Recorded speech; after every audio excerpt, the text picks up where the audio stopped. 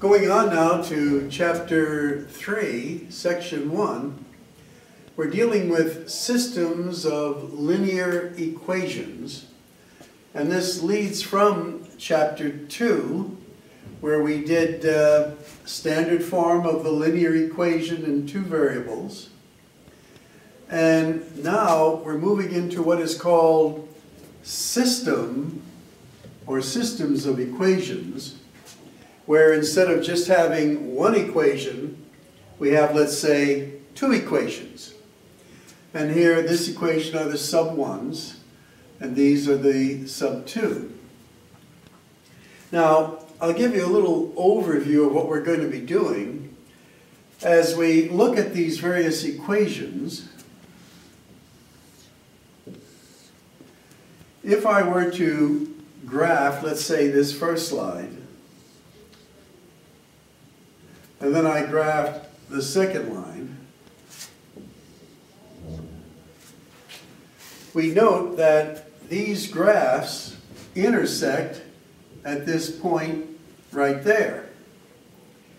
And if I wanted to say this is like 1, and this will be 1, 2, 3, 4, 5, this point of intersection is a -1 and a 5.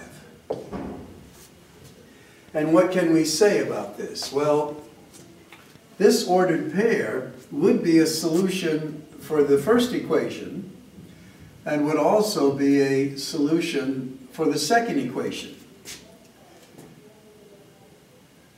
So we'd say that where these lines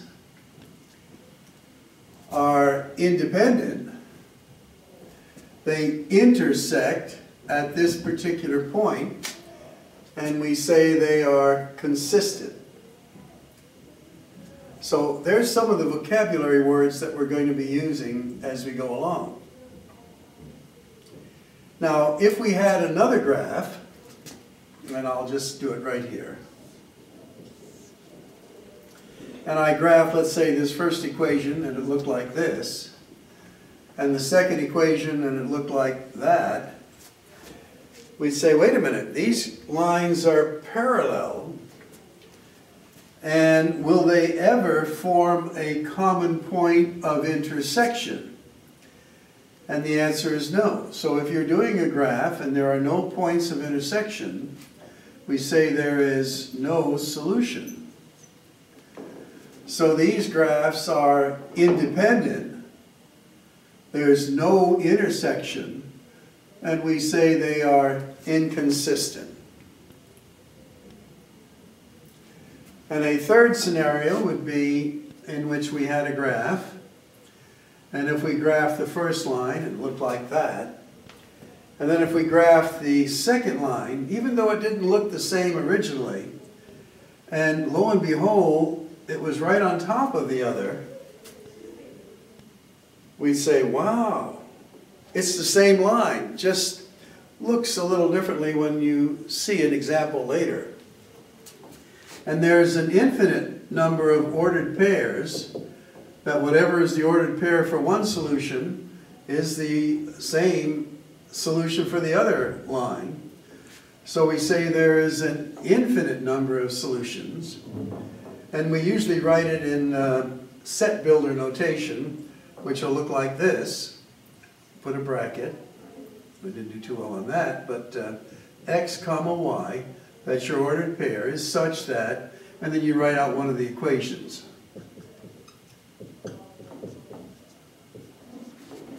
And this equation is actually the same equation for the other, and it's the same line, infinite number of solutions. This is the set builder notation that we use to write it. So there's a sort of a summary of where we're going, and I believe it's 1 through 6 are your vocabulary words, and we'll pick up on number 7.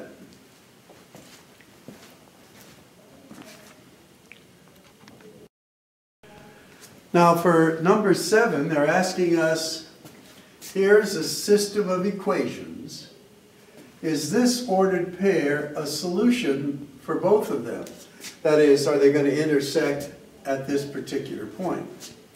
And then to check this, what we do is we substitute this into the equation, see if that's true, see if that's true.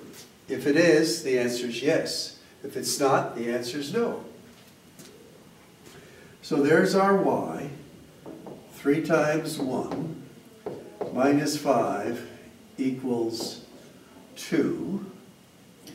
And then here it's 2 minus 4 times 1 equals a negative 2. So here this is going to be 3 minus 5 equals 2, and we have a negative 2 equals 2. Well, that's not true. And then here we have 2 minus 4 equals a negative 2. Negative 2 equals negative 2. Now one of them is true, one of them is not true, so this is not a common point. So the answer is no. That is not a solution for this system of equations.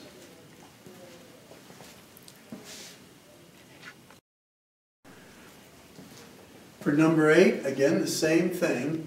Notice this ordered pair is written as A comma B, which we sometimes use.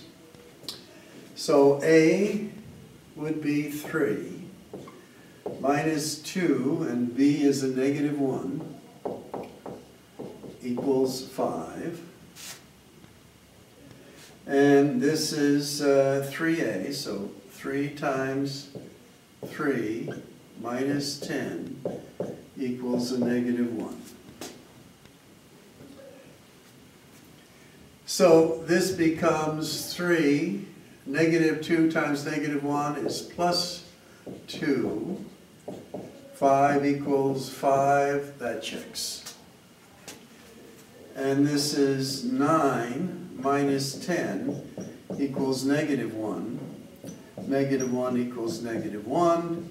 This checks, so this is a point of intersection for these two lines.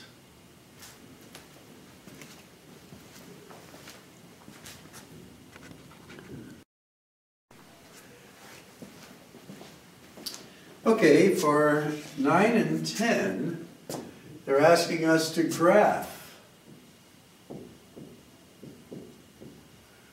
these systems of equations to see if we can find the point of intersection. So again, what strategy might you use to put this graph? Well, it's in standard form, so let's use the x and y t-chart. So if x is 0, y is going to be a negative 1. If y is 0, x is 1. And this other one we can solve for y by simply dividing by 2.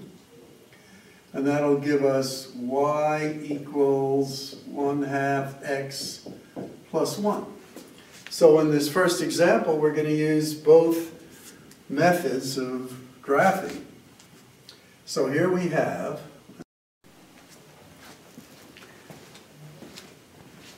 graphing, as you can imagine, is rather delicate depending on the nature of your graph. Here I'm just sketching it. So when I sketched this first one, using my x and y intercepts, I got a dot there and a dot there. And then graphing this equation, y equals 1/2 x plus 1, there's my 1 over 1 up 1, I'm sorry, over 2 up 1, and it intersects right about there, which happens to be 4 comma 3. I'm going to do this other one too because, again, the graph is rather critical.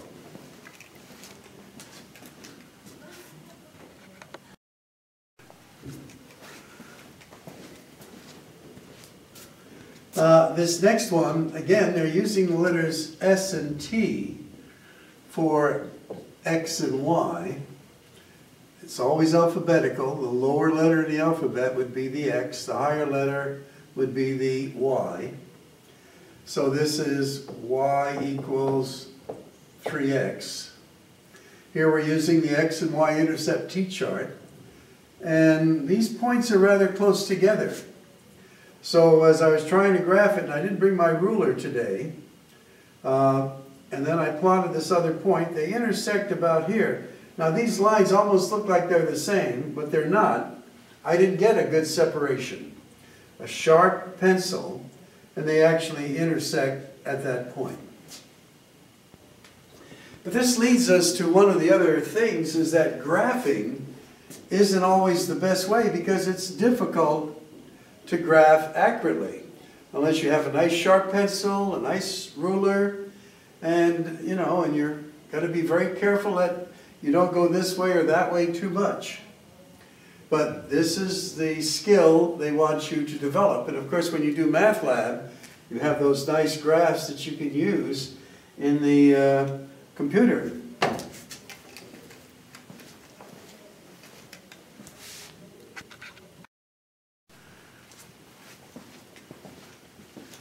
As we do number 11, this is my original equation here.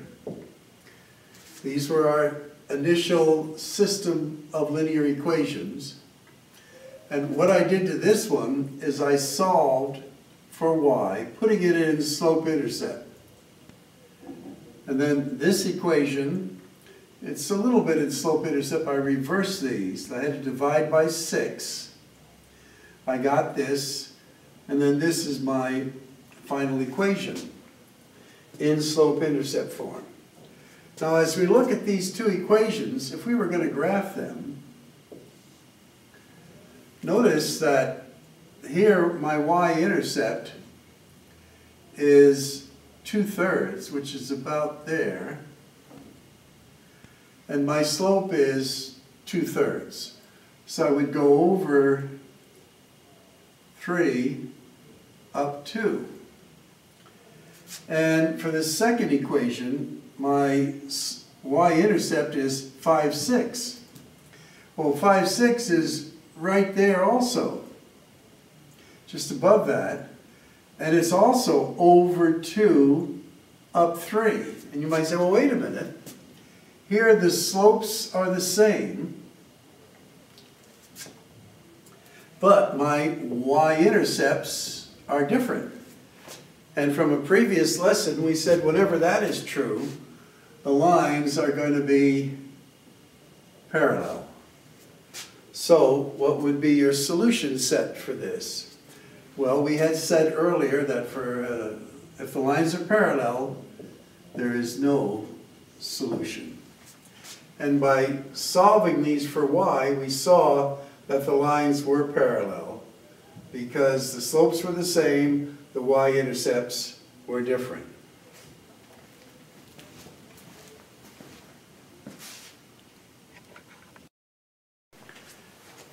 And without graph paper, this is particularly difficult.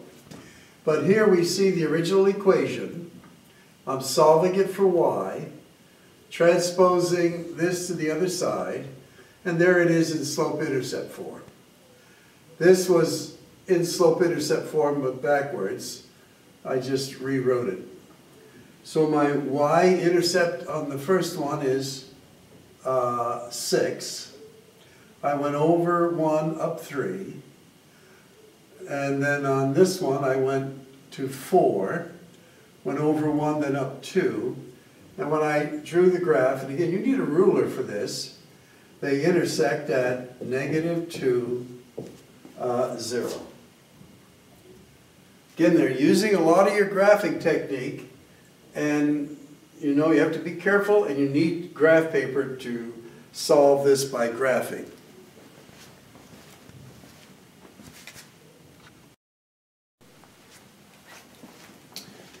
Okay, in doing number 13, there's our first equation in slope-intercept form.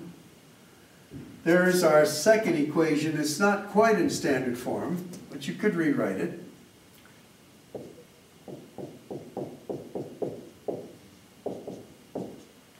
And what I use for this is the x and y intercept t-chart, and I'm just going to plot this from that. So I plot my y-intercept, which is 1. I put a dot right there. Now my slope is 2 over 1, so I went over 1 up 2. So this is sort of the start of my graph. And again, with the ruler, much better. Now when I plotted this, I have 0, 1, which is the same point right there. And my x-intercept is -1/2, 0, which is right about there. You might say, oh, wait a minute. That's going through the same line. It should. And this one happens to be the same equation in 2 different forms. So, in writing the answer to this is the graph. We see it's the same line. You would write it in set builder notation. X comma y is such that y equals 2x plus 1. And that's going to close out this particular lesson.